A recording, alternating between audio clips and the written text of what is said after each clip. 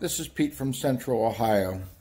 The reason why I'm voting for Joe Biden is he's going to bring a positivity and a dignity back to the White House, which has been missing for the last 4 years.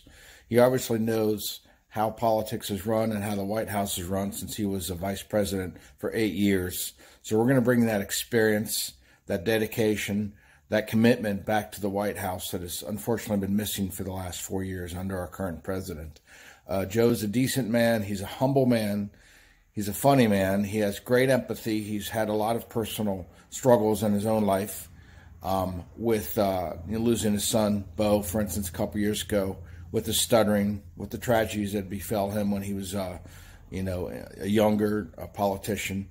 I know he's made some mistakes. He's definitely not a perfect person by any stretch, but there's just a dignity and humility and a grace and just a decency that he will bring back to the White House, and we are in desperate need of that right now with the pandemic and the racial strife going on. He obviously can connect with all different types of people from all different races and ages and cultures. We've seen that so clearly over the last 8 years when he was vice president. So Joe is definitely going to get my vote. I think it's time to bring some optimism and some unity back to the White House, and he will definitely do both of those. Thank you and have a good day.